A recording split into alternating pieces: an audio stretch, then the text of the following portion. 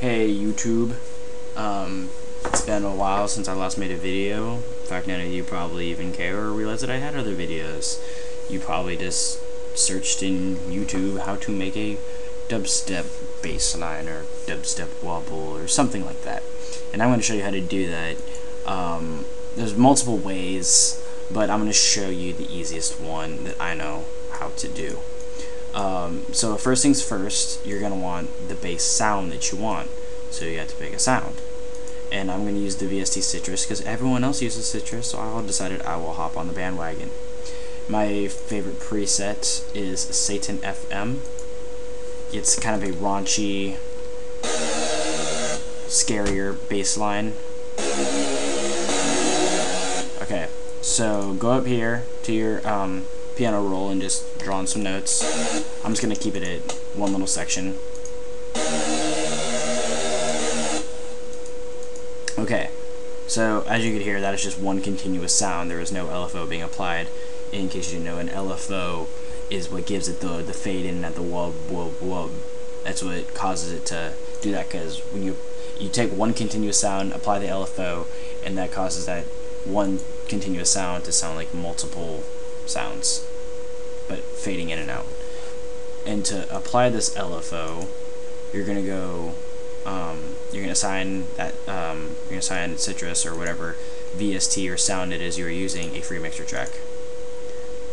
No, I don't want this. I'm sorry. Oh, that's why I'm clicking on the wrong thing. Assign a free mixer track. There we go. Okay, and you're gonna use the Fruity Fast LP. Fruity Fast LP will adjust your cutoff and resonance, but the only thing you have to worry about is your cutoff, because your resonance just kind of changes the noise per se. You could apply you could edit the events of that if you wanted to, but that will not affect your wobble. Your cutoff will. Notice how your cutoff is all the way down. You hear nothing. Halfway up, it's kind of muffled, getting louder and louder and louder and louder and louder. That's exactly what you want.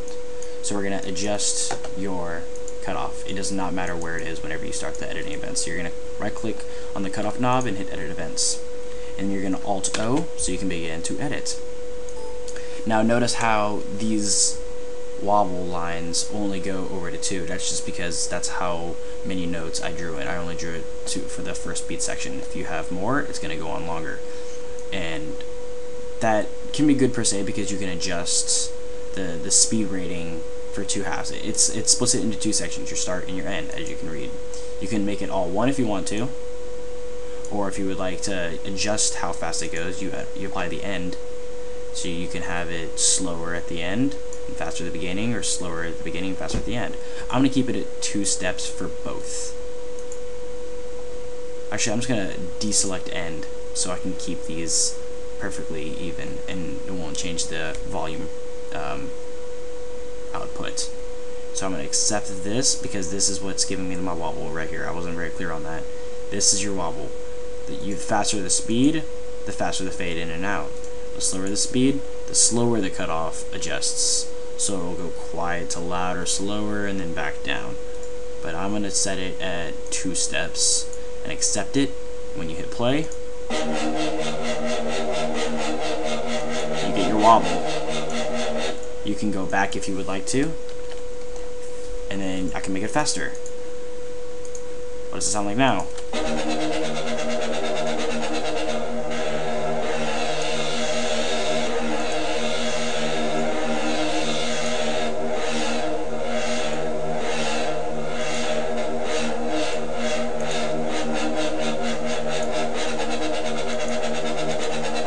There you go. You know how to add a cutoff edit to your sounds. And some VSTs actually will have a box. I know that the 3X OSC, the 3 oscillators, has the it has a LFO type thing involved right here. It has an LFO section, and if it does, you don't even need to apply the Fruity Fast LP. You can select a shape.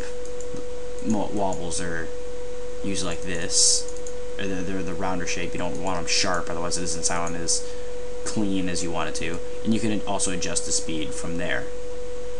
So that works. Okay, cool. Thanks for watching. Hope this helped, bedroom producers.